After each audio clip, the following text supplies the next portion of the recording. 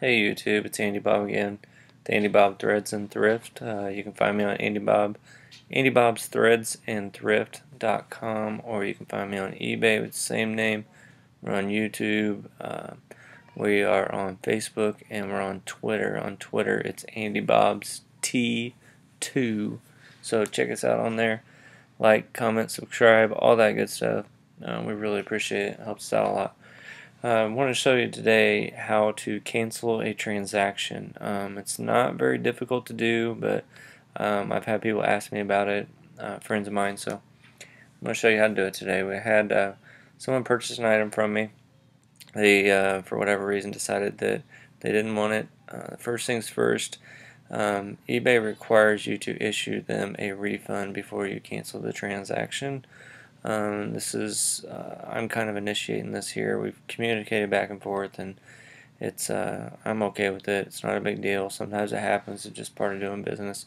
I'd rather cancel the transaction before it gets shipped out than have to deal with a return and a refund. So I'll gladly do this. So anyways, I'm logged in here. First thing you're going to do is you're going to hover over where it says account here. Well, that's not coming up. There we go. And you're going to go down to Resolution Center. Click on Resolution Center. It's going to ask you here to resolve a problem. We've already communicated. Start the resolution process. Please tell us what your problem is. I did not buy an item. I sold the item. So I received it. We want to cancel the transaction. This is if you're going to issue a refund. If someone wants to cancel a transaction, if you're issue the refund, this going through this process here through the eBay to formally cancel the transaction is the only way that you're going to get your fees back.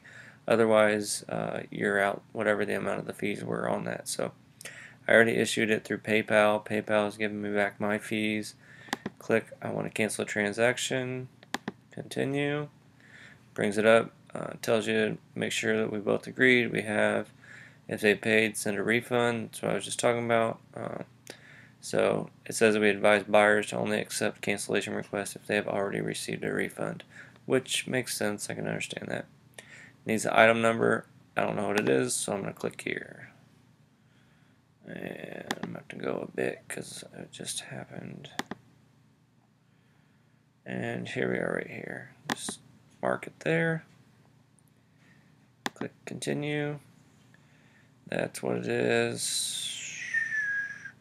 Again, make sure they agreed to it. Open a case, fill in the item number. Got it. Click continue. And I don't know why some of these names come up on here. I don't even know who some of them are. But anyways, this is the one. Opening a case doesn't affect anything unless it turns negative, so don't worry about that. There's the buyer, the case type. We're going to cancel it. Send a request to cancel this transaction. Select a reason. Buyer changed his mind. It's optional. You can put in more information there if you'd like. I'm not going to on this one. Send a request. And the case is now open. They get to respond to this. I've already talked to them. They know that this is coming, so they should respond to this fairly quickly. The request to cancel this transaction has been sent. They got 7 days to respond. If the buyer agrees to cancel the transaction, the case will be automatically closed and you'll receive the final value fee credit. So there's your credits. That's the only way you're going to get them back is if you do this. If the buyer declines, this case will be automatically closed and you will not receive a final value. And then if they don't respond, they've got 7 days, and if they don't respond after 7 days, you're going to get your final value fee back. So you can check it here in the Resolution Center. We'll go ahead and click it. There's a case that's open. There it is right there. How much, who it is, we're awaiting their action, and that's all that there is to it. You just sit back and wait. So just be sure that you do this if someone wants to cancel. Excuse me. If someone wants to cancel, or if you, for whatever reason, if you're selling something and you need to cancel a transaction, you just simply issue the refund through PayPal. And I got that in another video if you need to see how to issue a refund through PayPal.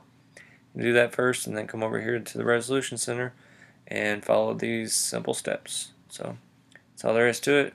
Make sure you like, comment, subscribe. If you have any questions about anything, post a comment, send me an email. I'll be happy to answer them, make more videos. So I really appreciate it. And I just hope everybody's doing all right out there. And just good luck with everything. And God bless y'all. Thanks.